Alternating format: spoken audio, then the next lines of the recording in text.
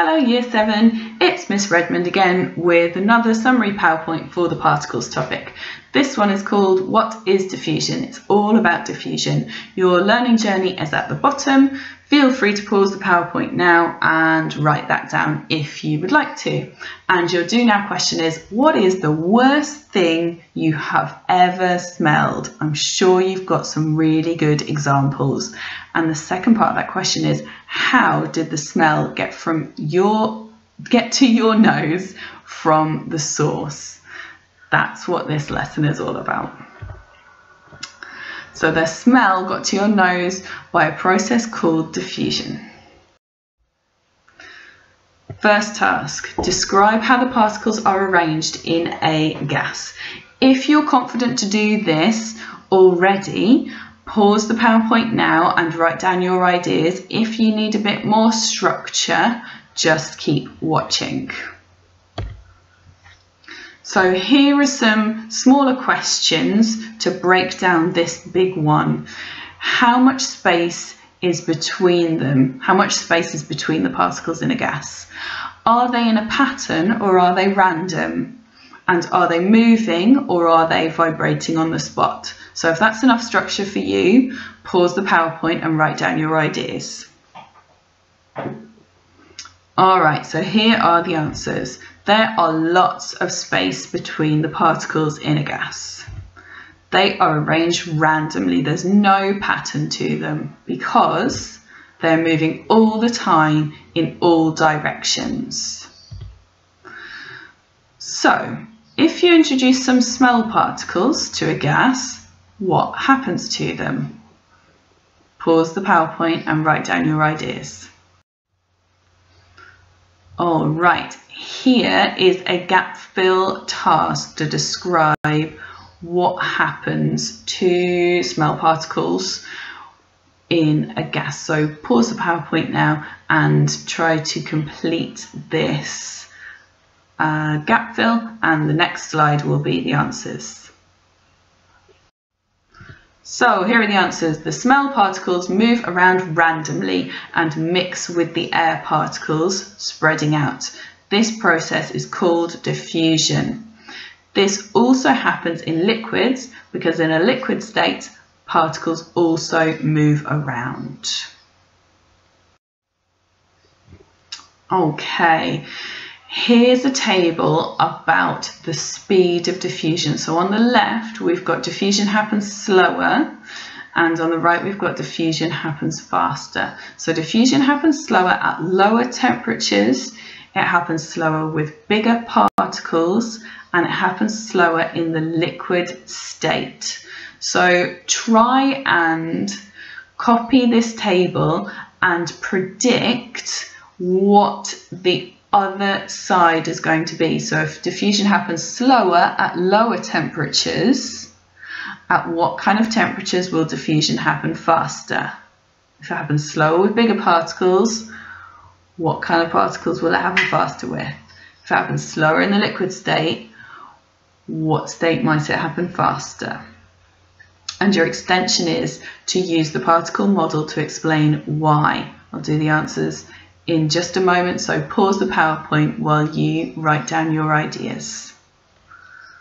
So diffusion happens faster at higher temperatures and with smaller particles, and it happens faster in the gas state than in the liquid state. So the next slide is going to give us our extension answers. Diffusion happens faster at higher temperatures because the particles have more energy and are moving around faster, meaning they bump into and move the smell particles more often. Diffusion happens faster to smaller particles because it takes less energy or force to move them. And diffusion happens faster in the gas state because there's more space between the particles and because the particles are moving faster than they are in the liquid. Here's a little true or false game. So Pause the PowerPoint now, write down these statements and then write down whether you think they're true or false, and the next slide will be the answers. So, substances diffuse faster in liquids. False, they actually diffuse faster in gases. If you increase the temperature, substances will diffuse faster. True, because those particles are moving around faster. The bigger the particles, the faster diffusion happens. False, bigger particles require more energy to move them. Put ink in water and leave it alone and it will not diffuse. False. It will diffuse on its own because the water particles are moving around all the time. Cold substances diffuse slower than hot substances. True, because the particles in the cold substance are moving a lot slower than in the hot substance.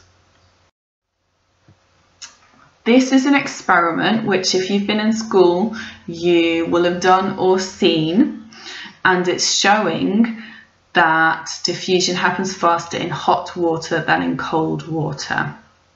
So on the left, you've got a beaker of hot water with some granules of a substance called potassium permanganate.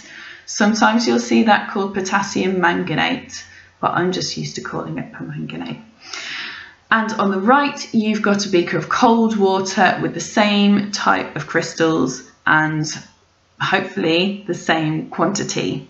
And you can see that diffusion has happened a lot faster in the hot water beaker than in the cold one.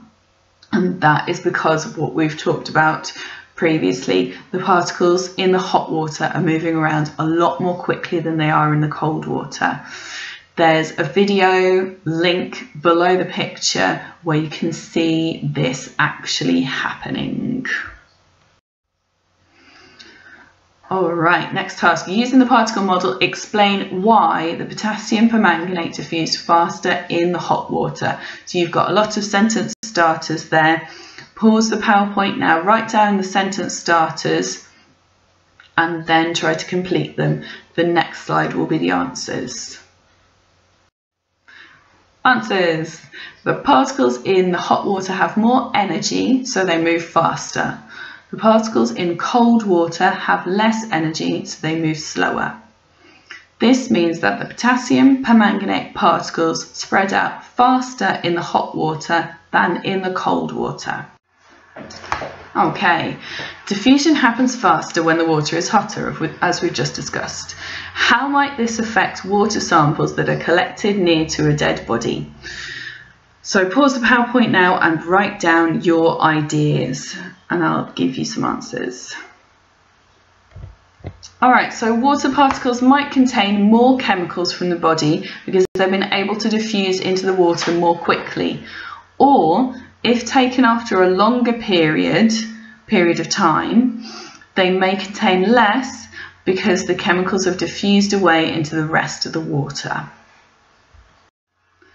Summary. Diffusion is the random mixing of particles leading to spreading out from an area of high concentration to a low concentration. The following cause diffusion to happen faster.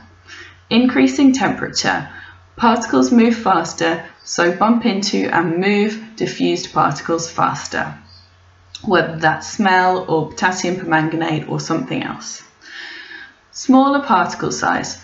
Smaller particles need less energy or force to move and so move quicker. Gas state rather than liquid. In gases, there is more space between the particles and they're moving faster. So obviously, the opposite of each of those things cause diffusion to happen slower. Thank you very much for listening, and I will speak to you next time.